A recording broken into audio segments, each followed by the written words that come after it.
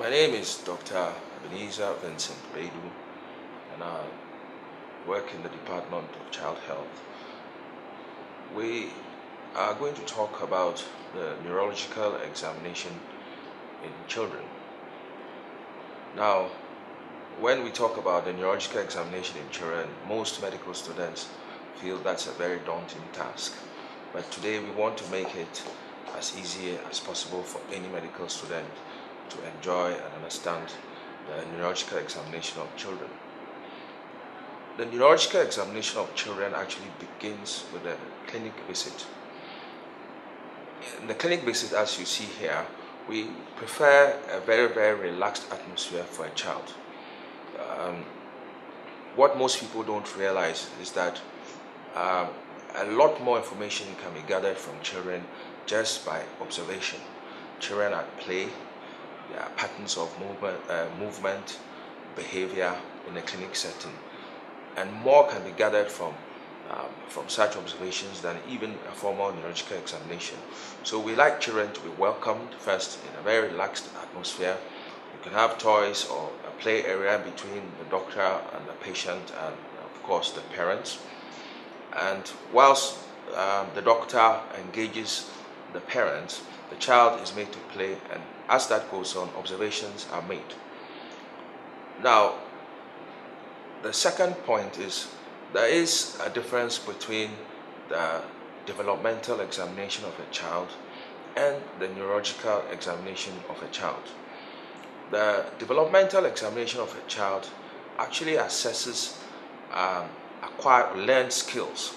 So, for instance, when a child acquires a motor milestone or a certain fine motor skill milestone or speech and language, these are skills that are coming on, and that's basically the assessment going on.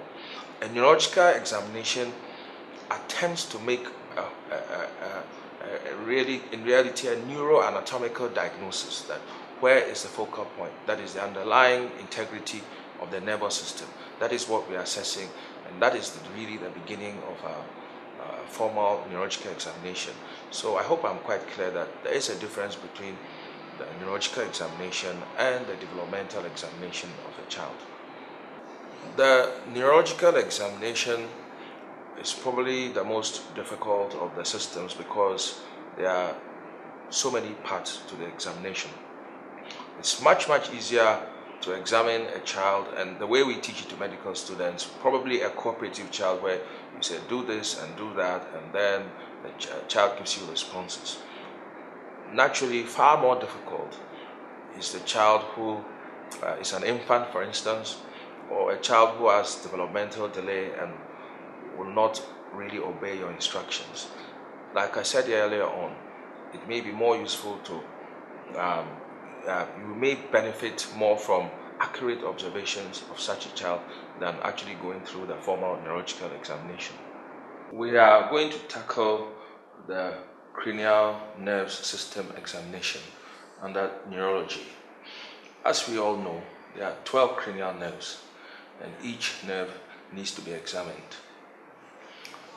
We do not attempt to make a very accurate neuroanatomical diagnosis at even the postgraduate level, but it does help to remember that there are certain nerves that come from certain areas, and that makes it much easier to make a general neuroanatomical diagnosis. So I shall begin by saying that when we look at, say, the midbrain, what nerves do we find there? We have the third nerve coming from the midbrain and the fourth nerve. When we look at the pons and the brain, then we have also the other cranial nerves coming from it, the fifth, sixth, seventh nerve, and the eighth nerve. The next part of the brain is the medulla, and there the ninth nerve, the 10th cranial nerve, the 11th cranial nerve, and the 12th nerve emanate from the medulla. So nobody needs a detailed neuroanatomical knowledge, but with these three broad areas, we can now tell where these nerves are coming from, and by the examination of the cranial nerves, we now can make a general neuroanatomical diagnosis.